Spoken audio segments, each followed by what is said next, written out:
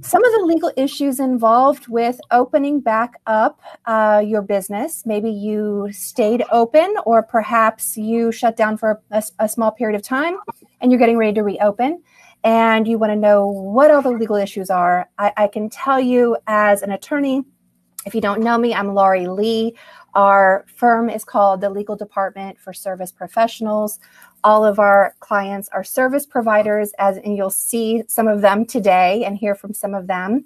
And knowing what to expect when you open back up, especially when you're providing services to people that may or may not understand all of the things that are going on with some protection and safety and health and things. So joining us today, this is Mark McKenzie. He's going to be our first panelist. Hi, Mark. Hi. If you guys have any questions for Mark as we go along, or any of the speakers or me, please type them in the chat and I'll monitor them as we go. So let me introduce you to Mark McKenzie. Mark is the owner of Central Bark in Jacksonville, as you can tell by the cute name, Central Bark. They are a dog spa, daycare center, salon. So Mark, tell us a little bit about what you offer at Central Bark so they can get an idea of your business. Oh, wow. So we do specialize in dog daycare. We do what's called small group daycare. So never more than 12 dogs to a trainer. We work on socialization skills throughout the day, sit, stay, recall, things like that. A lot of daycares today are 40, 50 dogs. One person watches them. We never have more than 12 dogs to a trainer or handler. It's a little safer for them. They get more engagement. We also want to stimulate their brains. So not just physical activity, but mental activity, whether it's food puzzles, agility things, or working on training, right? So we have a trainer on staff. We do boarding. We don't do a lot of boarding, but we do boarding. We do grooming. I have two groomers. One has 15 years of experience, and another one was a show dog groomer, does 20 years of experience. So I'm pretty lucky in that aspect. And we're just here to do good things for dogs. So let me ask you this, because I have not done the research on this and I don't understand. Can dogs catch the coronavirus? So there is one weak positive in the world. That dog was in China. The CDC currently says that is a no, that dogs cannot carry or spread the virus. However, I guess it is possible to have it on their leash or their collar. So we wipe those things down. But 1 week positive out of how many millions of cases across the world, the CDC says it's not an issue for dogs. It's a little different with cats. We don't deal with cats. As you know, they had some tigers test positive, and there have been a couple of cats, domestic cats. But all those things were weak positives. Me personally, I don't know what a weak positive is. I don't either. Positive, right? I don't know, kind of being pregnant. I don't know. Right. Well, are any of your clients, when they come in, are they concerned at all about the health of their dogs? And if so, what are you telling them? So I would say that we haven't had a lot of questions about the dogs, more about them. So a couple of things that we've done is we have started a curbside pickup. So the parents don't have to leave the car. Myself or one of the team members will. I love that. I am a dog parent. Yes, absolutely. Myself or one of the team members will go out to the car. We'll take the dog from the car. We use an extra slip leash so there's protection in the parking lot. We bring them in. Everybody's wiped down. Everybody's checked like we would do on a normal day. Dogs come in, they play. At the end of the day, if a parent wants to come in, we limit to one person inside the retail space at a time, or they can wait outside. We'll bring the dog out to them as we would. When the people come in, we can take payments over the phone. If they do come in, plenty of Clorox wipes handy, and everybody who walks in the door gets one. And then every time somebody walks out, we also wipe down as well. I think the questions about the dogs really haven't been as extensive as maybe some people thought they would. Dogs are pretty resilient, and fortunately, we haven't had any issues like that. That's good to hear. And I think, the point really being is that it's not business as usual, right? I mean, you didn't fully close down during the shutdown, or did you? No, we did not close. We didn't close anything. We followed the mayor's guideline and the governor's guidelines. I had a question about grooming, so I sent an email to the mayor's office, and they gave us permission to continue. We did see a reduction in business, right? So 30% of my business is the boarding, and it was right over spring break, so we lost all of that. So nobody's traveling. We did see that starting to come back a little bit. We saw some people travel last weekend on the long weekend. I was like, yes, thank you. I don't know where you went, but thank you. And we are getting some bookings into June. So people are trying to get back to some semblance of what they've got to do or what they want to do. But yeah, I mean, we didn't close, but we saw a pretty dramatic reduction in what we do. So now that you're kind of ramping back up again, you know, it's not business as normal, obviously, because you wouldn't normally go out to the parking lot and pick up the dogs or do some of these other things that you've put in place now. And so a lot of the questions I'm getting from clients and small businesses is, what should I be doing? Like, how do I know what I need to be doing? And I think, you know, there's 3 of you on here today, and I strategically chose you because, you know, you're dealing with animals. First of all, they're like family. People are really concerned about it. You see a lot of people during the day dropping dogs and picking them up.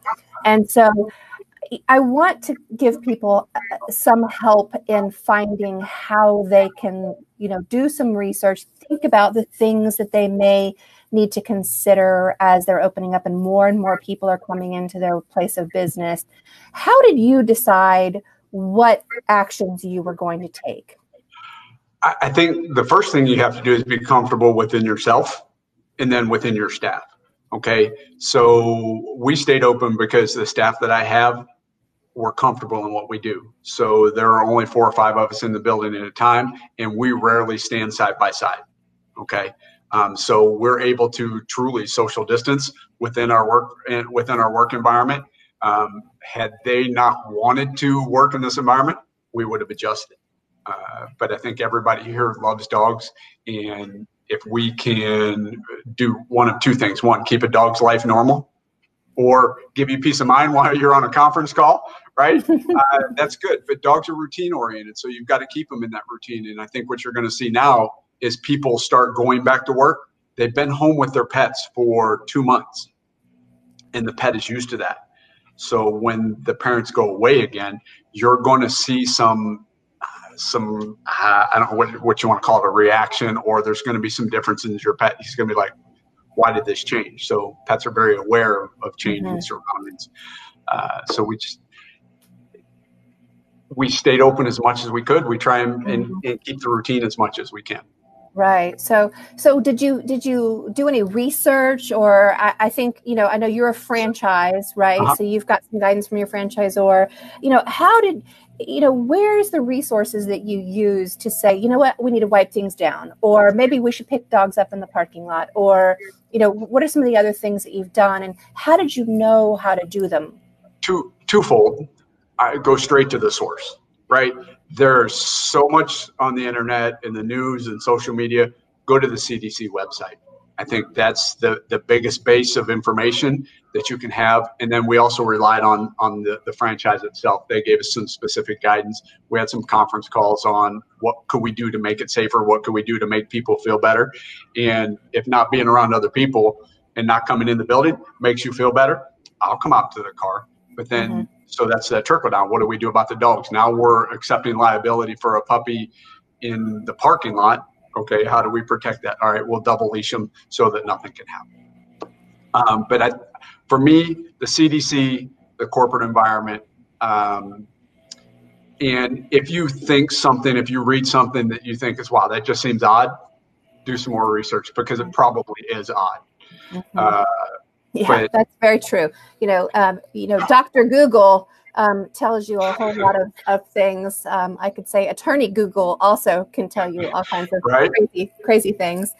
One thing I thought about, you know, your location, you're at the end of University Boulevard at San Jose, and you are in a commercial building with other businesses, although you have a very large space there kind of down towards the end. Anything from your landlord about how to conduct business? Has there been anything different as far as your landlord in the building has been concerned? I wish I could say there was, but no. Okay, so no guidance. No guidance from the landlord. They pretty much stayed out of it. I think, again, the CDC, the American Vet Association, right? So we have a franchise vet that we run all these questions through. So when something comes up, whether it's the flu for a dog in the state of Florida, we run it by this vet to get the information. So I am not a medical expert. So you have to rely on those. Just like I'm not an attorney, I come to you, right? I need your help, Laurie. So you go to the experts. And I think with anything, the more educated you are on a subject, the more armed you are to help people or to help yourself. I think for me, what I've told the staff is today is a weird time to be in the service industry, because you're going to have people who want to come in with a mask. You're going to have people who don't want to come in with a mask. I'm not going to mandate that. That's your choice. I'm going to do what I have to do to make my facility safe and you comfortable. And I'm not in a position to argue with anybody, right? So you see the news and people are arguing about things, and it's just, if this is how you feel and I can make you feel better, I'm going to do it. Right. Do you have any concern? And I've been getting a lot of calls and questions about this, about, what your liability is. Like, can somebody, are you concerned at all about liability issues as it relates to COVID? Now, I know every business has their liability issues. I mean, you're taking care of precious family members, and, you've got a standard of care and on all of this is there anything extra that you're worried about during this time? I wasn't until you said that. Well, I'm not telling you to be worried. I'm just wondering if you are. So we're a service, and I'm not requiring you to come here. Okay. So if you want to miss an appointment, I'm not punishing anybody. I'm not charging cancellation fees, right? If you're uncomfortable, number one, how can I make you feel comfortable? Right. And if you don't want to come, I understand that. When this is all over, I'll welcome you back with open arms.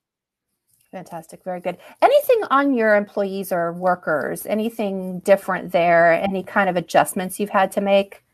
I think we stay socially distant at work, right? Our staff meetings our changeover meetings are via fence, right? So we don't stand, we don't have a huddle up, right? Where we might, we go into a quiet room and everybody more or less picks a corner and we talk about the day's events from there.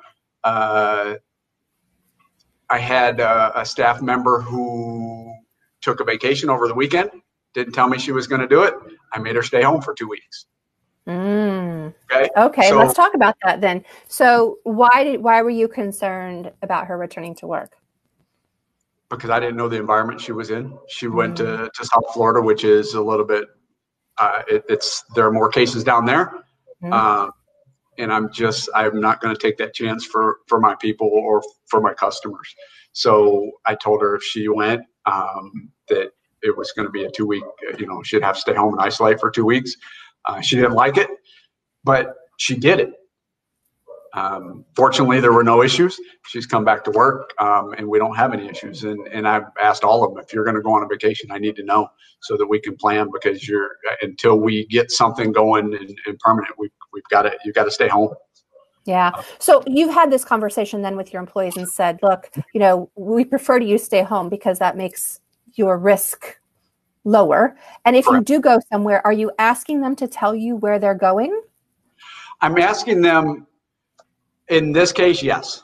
She wanted an extra day off because she was traveling, and it started a conversation, right? Where are you going? Why are you doing that? I don't think that we have complete control over all of our employees, right? I don't know what they do after work. I can just, try and keep it as minimal as possible. But if you tell me you're going to take a vacation, then I've got to do what's right for me, my business, and my customers, and even my other staff members, right?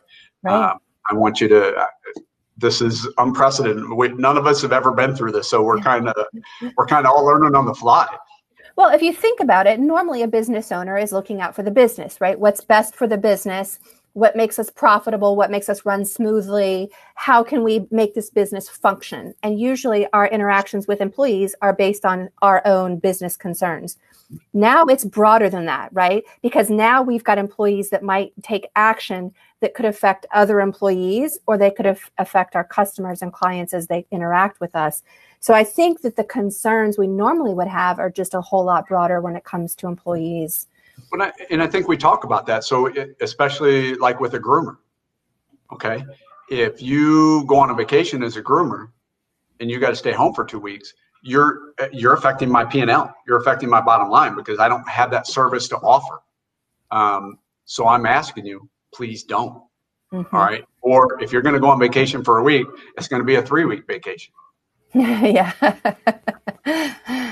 Right. And give me enough notice so that I can find somebody to fill in, right? I mean, the first thing I told her is don't worry about your job, right? I want you, you're good at what you do. I want you to come back, but I got to do what's best for me and what's best for everybody else.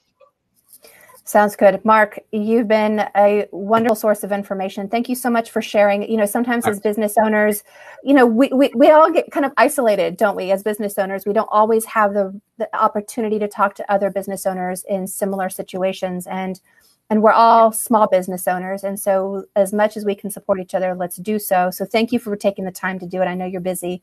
And I'm going to, if you don't mind staying on, there might be some questions throughout, and we might call you back later. Okay. All right, everybody, stay tuned while I switch our speakers. I want to introduce you to Gina Schimpff, and Gina is the owner of Be Still Float Studio. And Be Still Float Studio is a wellness center in Riverside. And Gina is also a client, and I'm going to let her tell you a little bit about what her business offers. But it's a wonderful place. If you've never floated before, it is the most amazing experience. It took me too long to get in to see her and do this float. And once I did, I was completely blown away by how amazing it is. And I'm going to make it a regular part of my life. So, hi, Gina. Hi, Laurie. Sorry, thanks. I'm hiding out. We were closed before, but now I'm hiding in one of our service rooms. Thanks for having me. So, you know, it's interesting. A lot of what Mark says, really, I can't agree with more. And I had to deal with some of the staffing issues very early on, because before we even went through the mayor's order and we decided to shut down, I had one of my employees go to Disney World, and I knew Disney World. And I had to say, I'm sorry, if you were in Disney World this weekend, you can't come in. I need to have you self-isolate for 2 weeks. And then a week later, we closed. Wow. So it's important to have all of those plans in place and have those conversations with your employees, because to me, the biggest surprise about all of this was really the staffing issues. Before we dive into that, I want to give people an idea of what you do so they can understand the context of how your staff interacts. And I'm having a little bit of hard time hearing you. I don't know if there's a little bit of static, or if maybe we can turn up your volume a little bit. Can you hear me okay? I can hear you fine. Can you hear me now? That's much better, yes. Okay. Thank you. So tell us what services you offer so people can understand the context. Absolutely. So we're a wellness center in Riverside, and we specialize in helping people calm the chaos around stress, anxiety, and really chronic pain. We offer sensory deprivation therapy, which is also known as float therapy. We go into a sensory deprivation tank for an hour and basically recharge your body and mind as you do a phone. We can talk into the logistics of that later, but it's amazing for your mental health and your physical health as well. We offer massage. We offer infrared sauna services. We do stress release programs. We've got a pain laser. So we've got lots of different modalities, alternative modalities to help with chronic pain and stress. So our center. So massage, obviously, with touching people. Mm-hmm. You've got infrared sauna. So people are in an enclosed space for a period of time. You've got the float tanks that are full of water that are enclosed. You've got various other modalities. What were some of the other ones that you said? The pain laser. Sound healing. And sound healing. Okay. So of all of those, there's a lot of contact with your clients, either with a person or with surfaces. Right. So Go ahead.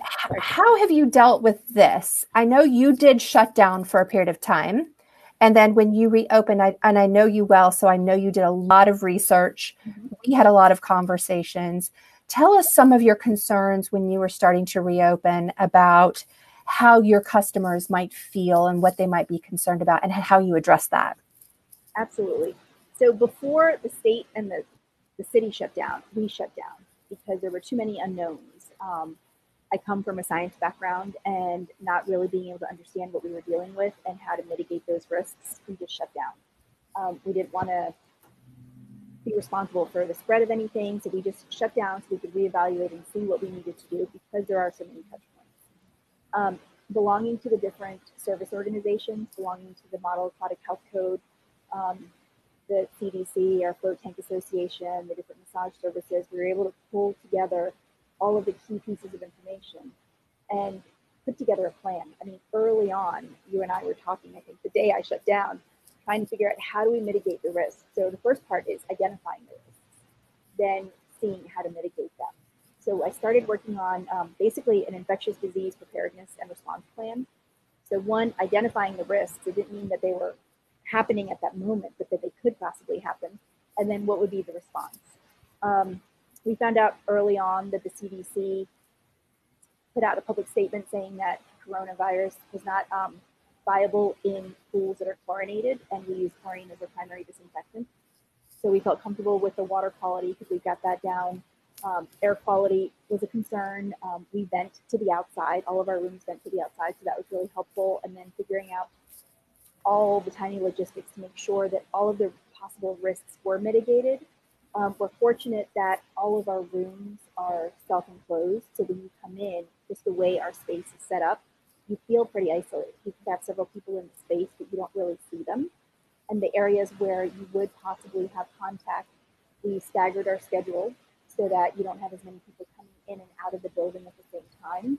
We got rid of a lot of seating spaces. We took away our refreshment bars. We took away certain things if we didn't feel like we could clean them in a proper manner.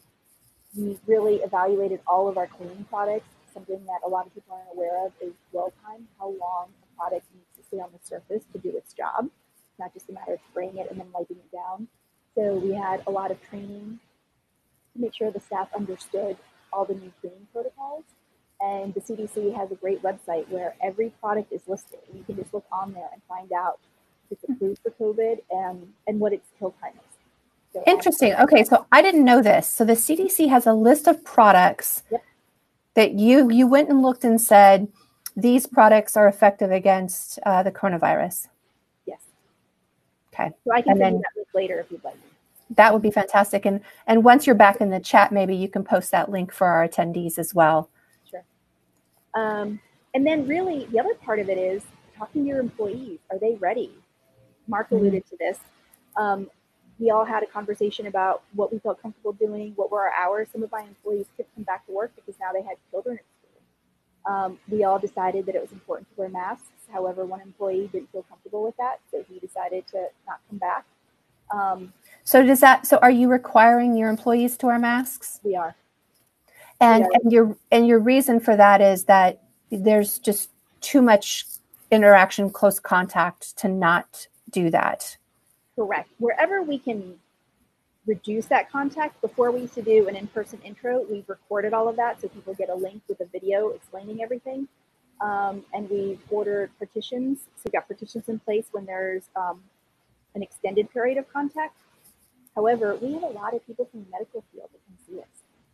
And they were asking. So a lot of what we put together was based off of our members contacting us and saying, oh, how interesting. Have you thought about this? When I come back, I would like to see this. Have you thought about this? It was really helpful to hear from our members. We stayed in close contact with them, and they really wanted to come in.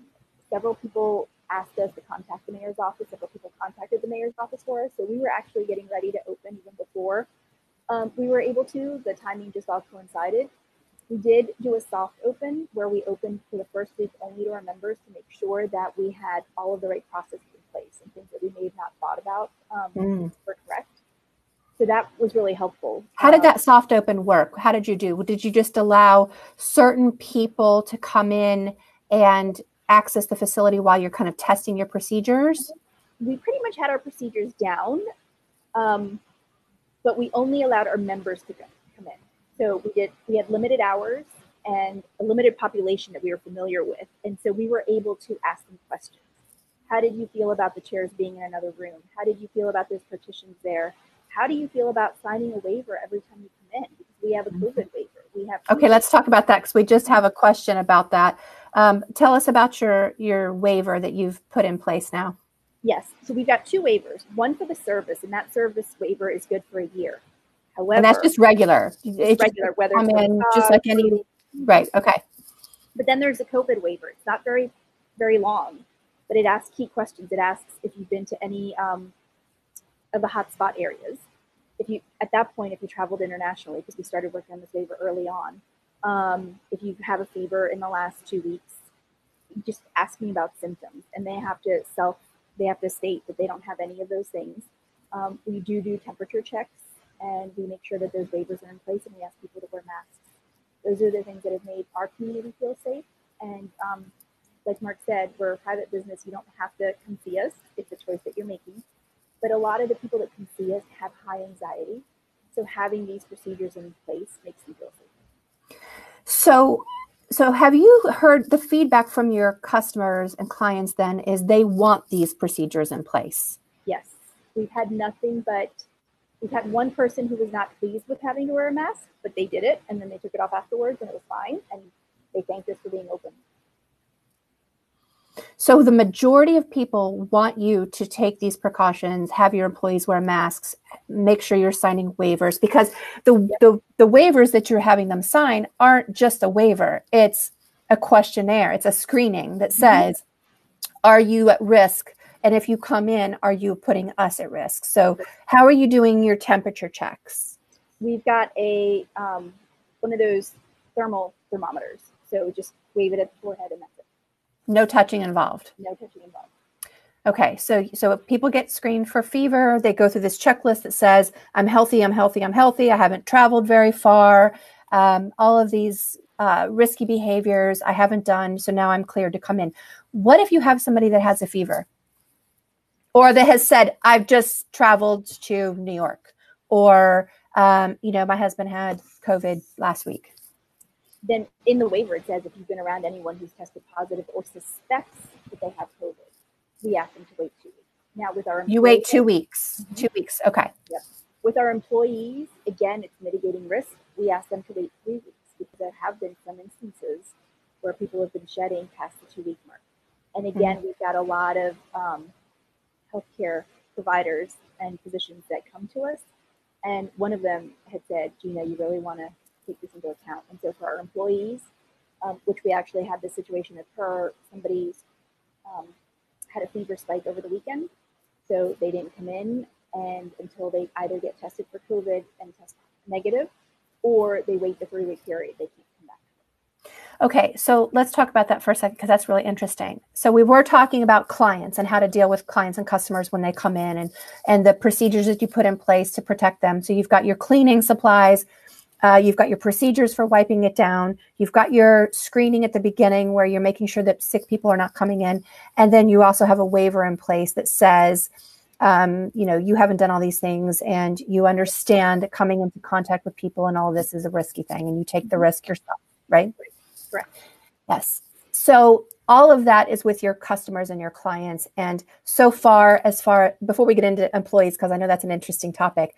Yeah. So far with clients, though, no hiccups, no problems, pushback from anybody other than the one person that complained they'd have to wear a mask but did it anyway. No, nothing but gratitude.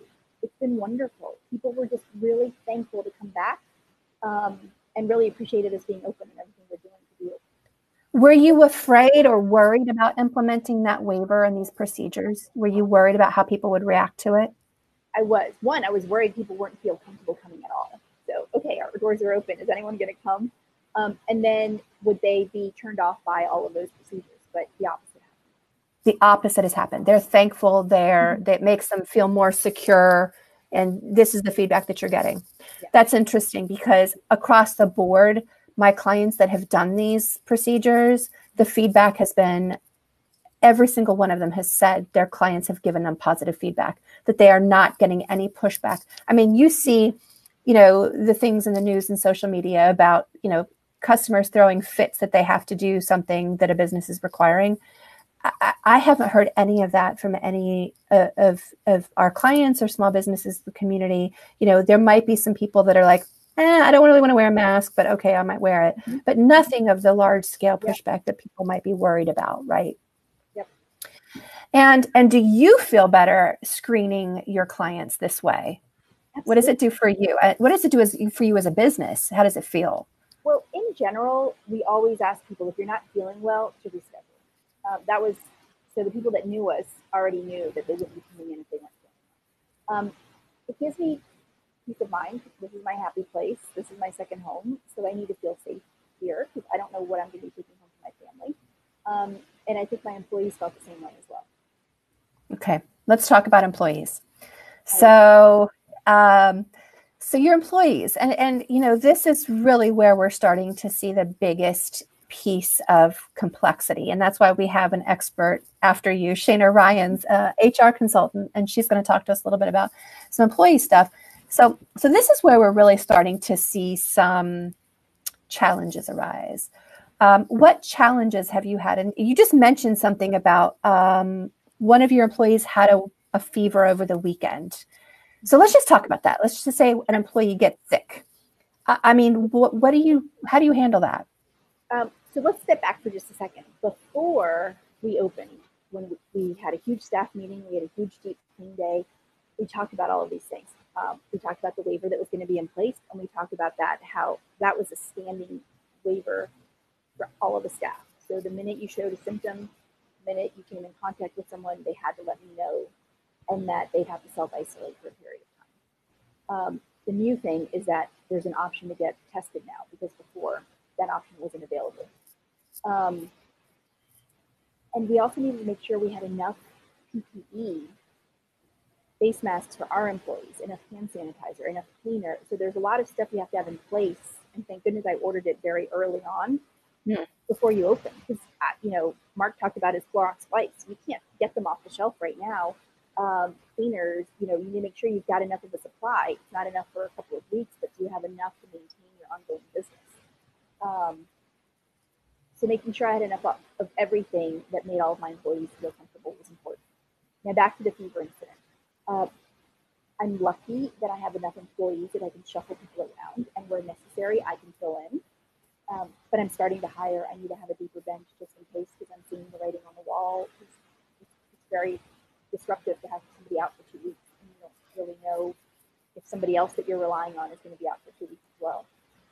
So regardless of because this employee had a fever, you're asking them to stay home for 2 weeks. Yes, and I'm saying 3 weeks because 3 weeks. For my employees, I want 3 weeks. Okay, so 3 weeks. Are you asking them to get tested? Yes, and we will cover the cost of testing. She has made an appointment, and this is where the nuances, and I actually need to speak with our expert. She's waited a long time to get tested, which is impacting me. When I made arrangements for her to get tested much sooner, that's been a real challenge. So as it is, I haven't put her on the schedule for next week, and she's hurting herself there. But I can't take that risk. Mm-hmm. Got it. So other employees, any issues with anybody else getting sick at this point, whether it's for COVID or just a cold or whatever, allergies, whatever?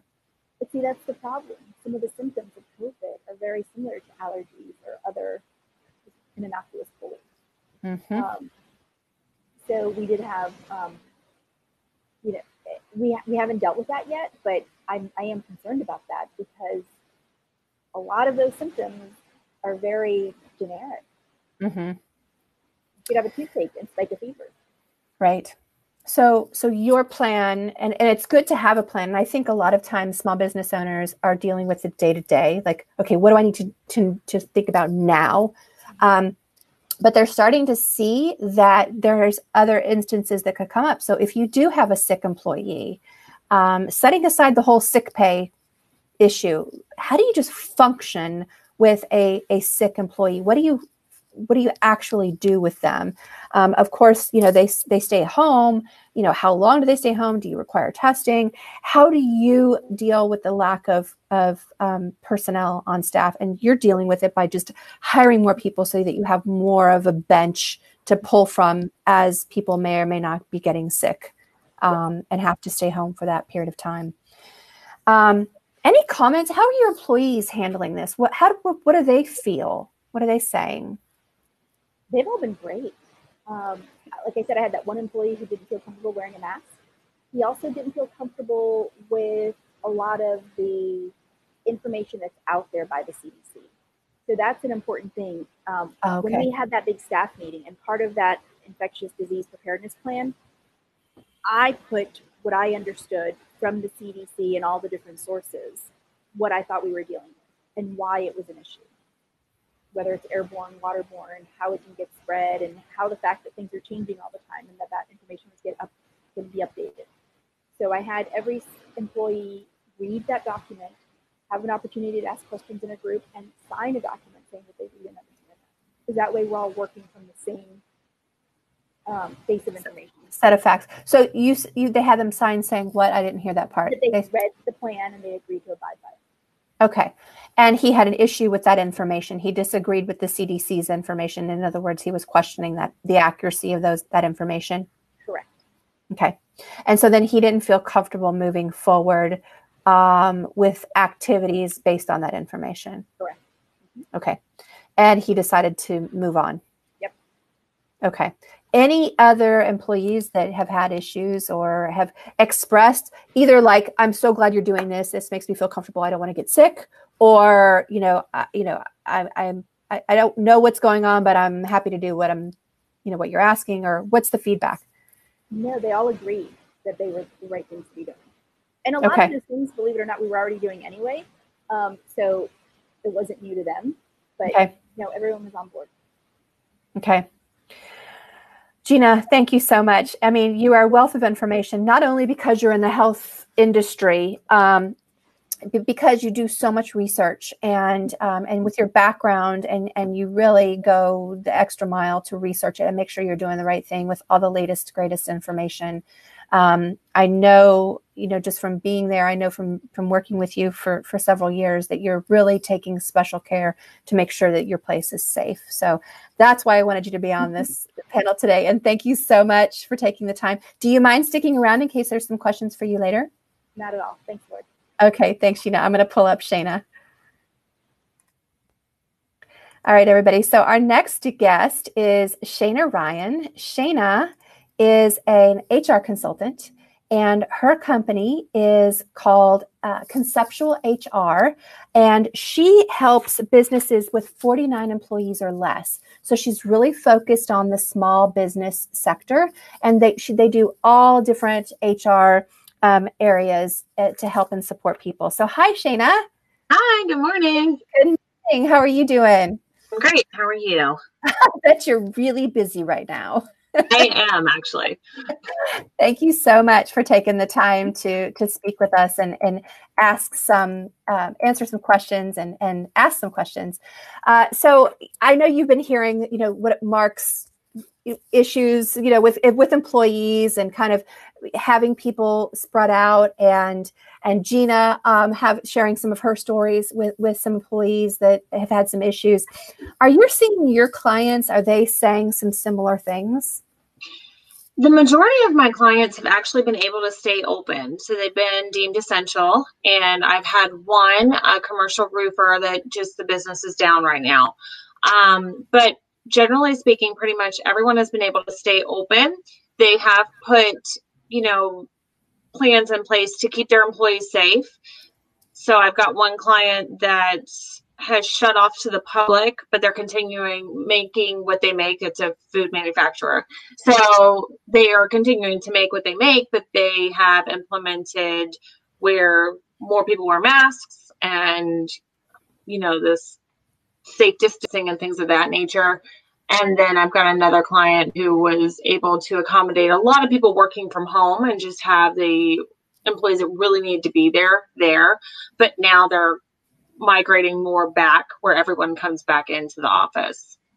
So I'm hearing that your clients then have a whole lot of experience, and you've probably seen some of this from them, is during this whole time, some of the places like Gina's place, I mean, she shut down, Mark kept open. So with your clients staying open, I want to focus on the employee part. Any feedback or pushback that you're seeing from employees that for businesses that have stayed open or continue to stay open that, employees are not wanting to come in? There were some that were gave a little bit of pushback, and I think it falls in with the unemployment being so great right now, and thinking that they could potentially get into some of the paid time off and things of that nature that's being offered right now, the Families First requirements.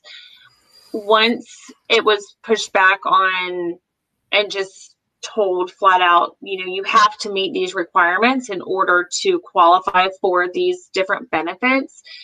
You do have a job to come to, and at the end of the day, you should be grateful for that. So once the line in the sand and that clear communication, and that's what it really boils down to, having a plan, clearly communicating it, and sticking to it, then the problems tend to weed themselves out. Okay. And communicating, asking, well, if you're not comfortable, what can we do to make you more comfortable? You may not be able to accommodate, you won't probably be able to accommodate every single request, but the fact that they are able to voice it, and it might be something you haven't thought of. So I would definitely encourage ownership and managers to talk with their employees to see what little shift potentially could we do to make them feel better. And their quality of work is going to be a lot higher if they feel comfortable and they feel heard and have that right to come in and communicate and potentially help with the policies. Because again, none of us have been through this before, so the more heads in the game that you can get is ideal. And I think that's the key really that I'm seeing is that, those clients that are being flexible, if they can, and hearing the concerns of their employees and trying to say, let's see if there's something reasonable that I could do to make you feel better. Exactly. Those people end up in a better situation than just saying, no, this is what you have to do. Come on in. So I'll just give you my example. We are all still working from home. This is my first day back in the office, and I figured it would be apropos to come in for this webinar today. And I will probably start coming back in, and I'm going to let my employees decide when they feel that they want to come back into the office.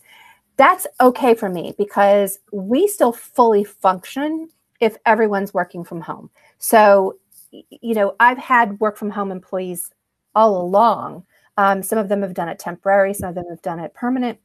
So really it works for my business. So I'm in the position to be able to say, that's okay if you don't feel comfortable. But if I'm in a position where I have to say, no, somebody has to be sitting here at the desk in the office to be able to do their job, and they say, no, we can't come in, and you need somebody sitting there to do the job, I think that's really where some people are seeing some pushback. And like you said, with some unemployment benefits and such. So that's one of the things. And I think the work from home, and I'm sure you've kind of gone past that wave, right? When everything kind of shut down and everybody was sent home, I'm assuming you got this wave of work from home policies thrown at you. So those of us who thought this was kind of going to be really quick and temporary, and are now considering maybe it's going to be a little bit of a longer situation to work from home, I think it's probably a good idea if you don't have a work from home policy in place to now start thinking about it, right? Yes. Yeah, definitely. And with the work from home, it's more definitely set the parameters of these are the times you need to be available. If there are actual times, make sure that is clearly communicated, and make sure to function and run it more off goals and benchmarks and deadlines versus the traditional, 9 to 5. So, but if there's a specific time or meetings, make sure to clearly communicate that as well. what some of the things that I've seen is work from home. They're still working for you, so wage and hour still applies, right? Overtime. Oh yeah. Right? What about workers' comp? Yeah, workers' comp, you would need to talk with your broker because they are performing work at their home, and that address would need to be added to your workers' comp policy. So you definitely need to reach out. Yeah, I'm wondering about that now too, because, we thought this was temporary, and we sent, everybody home, including myself, and didn't think to, this was going to be a permanent thing. We'll come back in a few weeks. Well, now I'm hearing that some of the employees are wanting to make this more of a permanent thing, at least for the foreseeable future. Right. And thinking about the workers' comp thing, we're going to have to call and say, okay, now here's what we've got. We've got this worker working from home, this one from home. And I'm wondering if you've seen any, and you might not because this isn't your area of expertise, but if you've heard about any workers' comp companies saying, no, I'm sorry, we're not going to cover that, or no, you can't do that. I haven't heard of that. It's my understanding that they're not covering COVID. The last I had looked into it was kind of when this first came out. Again, my disclaimer, I'm not a broker, but I am the liaison, and I do work with my clients on their workers' comp. So when I reached out to a broker from a company who had asked, and they primarily work from home anyway, so this wasn't a big shift for them, but they did ask, what if I contracted? And to my knowledge, workers' comp is not covering any of that. So, because you can't prove where you got it. But, what about, that's important though. What if somebody gets hurt? So workers' comp obviously is when you get injured on the job.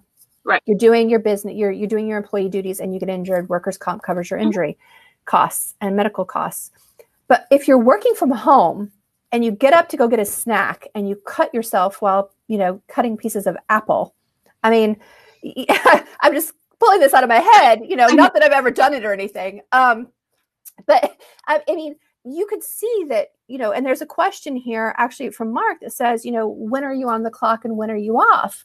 When are you doing business duties versus non-business duties? Is cutting my apple for snack, part of me being on the clock and with workers' comp? So I know you don't have the answers to that. And I'm not expecting you to. I'm just pointing out that, sometimes people right now are thinking that, work from home is, not so bad as I thought it would be. Maybe we're going to keep this permanently.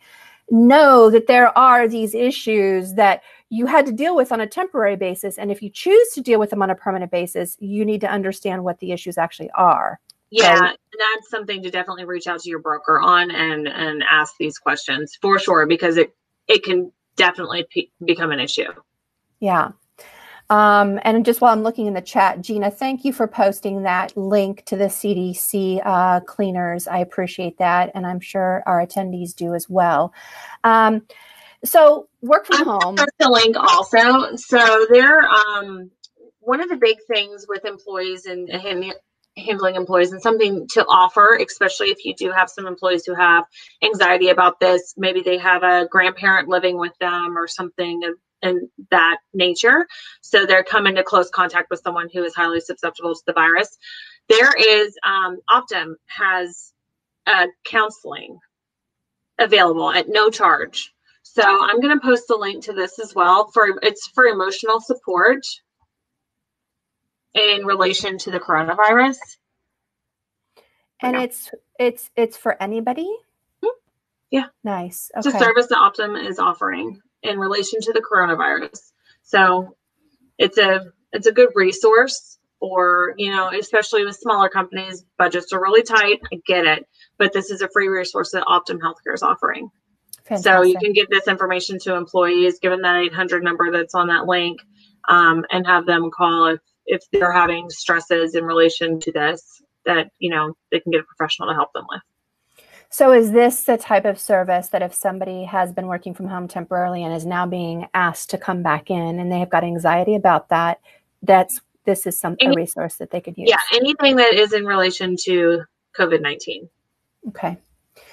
So we've talked about work from home, and we know that there's pitfalls there, like workers' comp. We know that there's security, technology. I mean, we know that there's a million issues with work from home.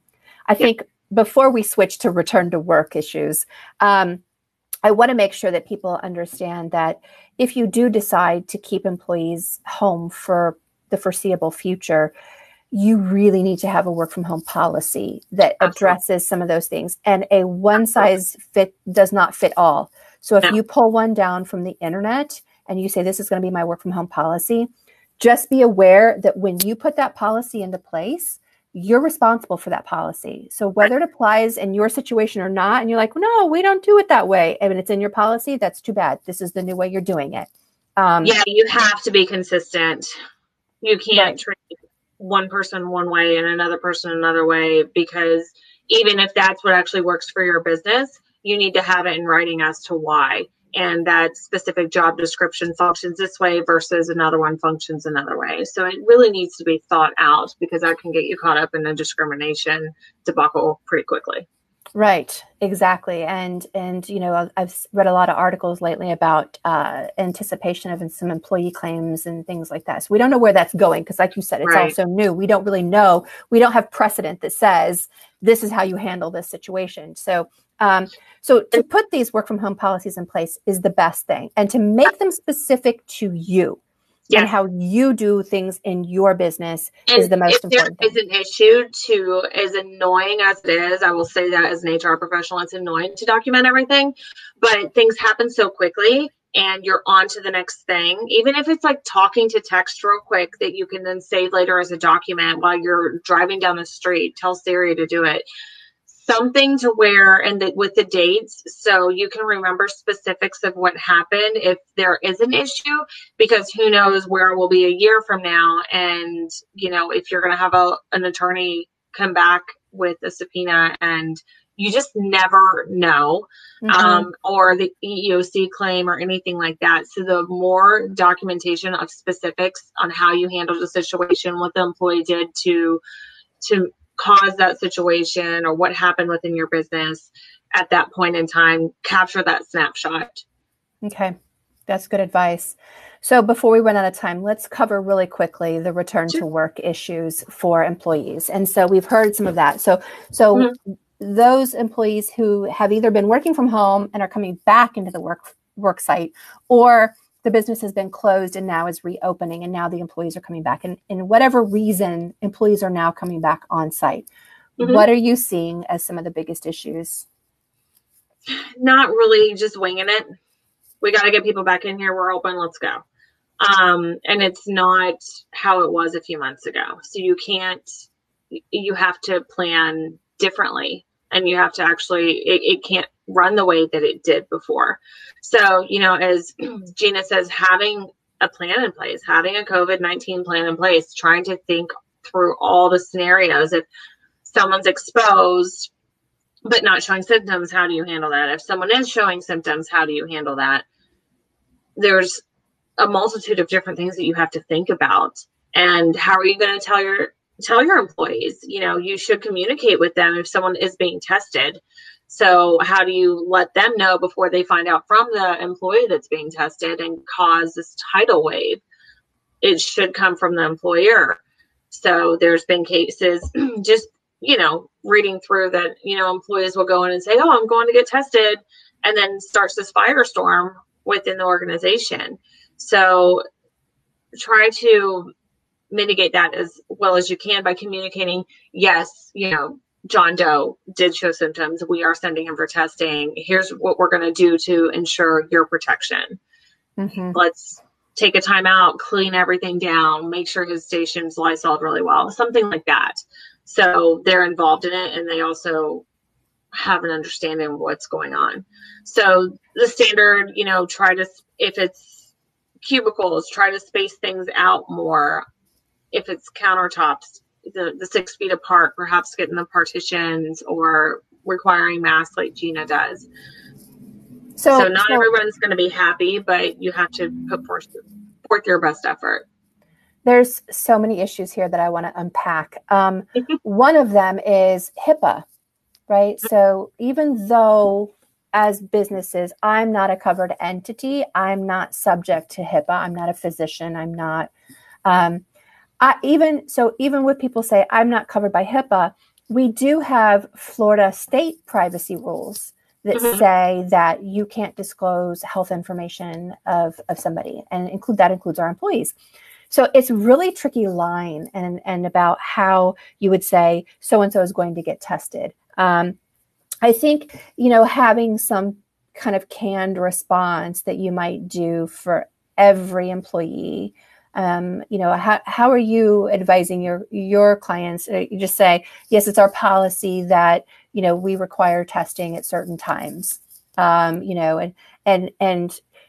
maybe not have to say so-and-so had a fever or so-and-so had a cough or something like that to kind of say, our policy is to require testing at certain times. And can you even require testing? I believe that you can require testing if you're showing symptoms. So a lot of those, a lot of the privacy laws are tweaked due to the pandemic right now. So what you would normally not be able to do, such as taking temperatures, you can definitely do now. So in that event, and again, it goes back to communication and open communication and having that in the policy. So you can put in your policy that you strive as an organization to have open communication and ask that employee in the event that they have a fever and are being tested, are you comfortable with me telling, so we can prepare accordingly.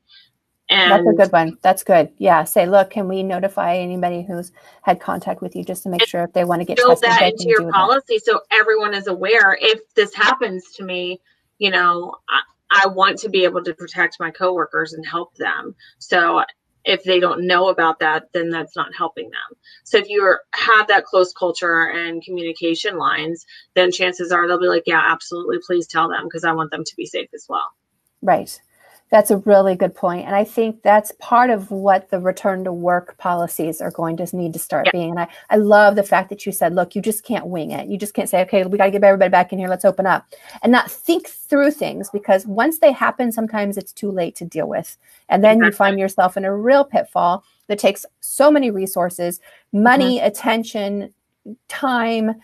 And you have to deal with this issue that if you'd just taken 5 minutes to begin with to think about it, it could have completely been avoided. So, don't wait for. Go ahead. Have a proactive approach with this instead of reactive is really important. Yeah. And every business is going to be different, right? I mean, you said something about roofers, manufacturers are going to be different. People who work in offices are going to be different than somebody like Gina's location or Mark's location or any other type of personal service. It's just every business has to be different. So thinking about what is unique for you and what your employees are doing. If you guys have any questions for Shana, I'm happy to ask her if you want to type them in the chat. We do have just a few minutes to wrap up because we're keeping it shortly to an hour. Shana, I know when you were preparing for this webinar and thinking about the topics that you wanted to talk about, is there anything on your list that we did not talk about already that you wanted to say? I think that we also need to be prepared for a potential additional shutdown towards the end of the year. So I'm curious how I have children, but I'm afraid they're going to go back to school and then one case is going to be, found and then the whole thing's going to shut down again and we're going to go into that mode again. So I think, yes, you need to plan for right now, but again, you might want to also think about what happens if we shut down again? How are we going to handle that? That's a really good point, is that, we're also excited that we start seeing each other again, and seeing that life has the potential to return to somewhat of a normal, hopefully at some point in the future. But we might actually have to go through this one more time. And looking back now that it's so fresh in time, say, what would I do differently now if I had to go back into this mode again? What would I do differently? And that will help you prepare for the next time should it occur. And I too would think that all indications are that there will be a resurgence and we might have to do this again. before the end of the year. And we want to make it as seamless as possible. Another thing we can't forget about is every year is hurricane season. So we're going into hurricane season along with a pandemic, which is, super fun. So let's not forget, what if a big storm comes through? How are we going to handle that? So emergency preparedness plan for the business, mostly about protecting your business assets and technology and being able to continue to keep rolling. And some of those plans are able to be put into place, with the shutdown as well. So Shana, thank you so much for taking the time. I know you're swamped right now with all of your clients and their employee issues and HR help. So thank you so much. I don't see any questions from anybody. Everybody, thank you very much for taking the time. I hope this has been helpful. We have recorded it, so we will be sending out a recording. And everybody, have a great rest of your day. Bye. Bye.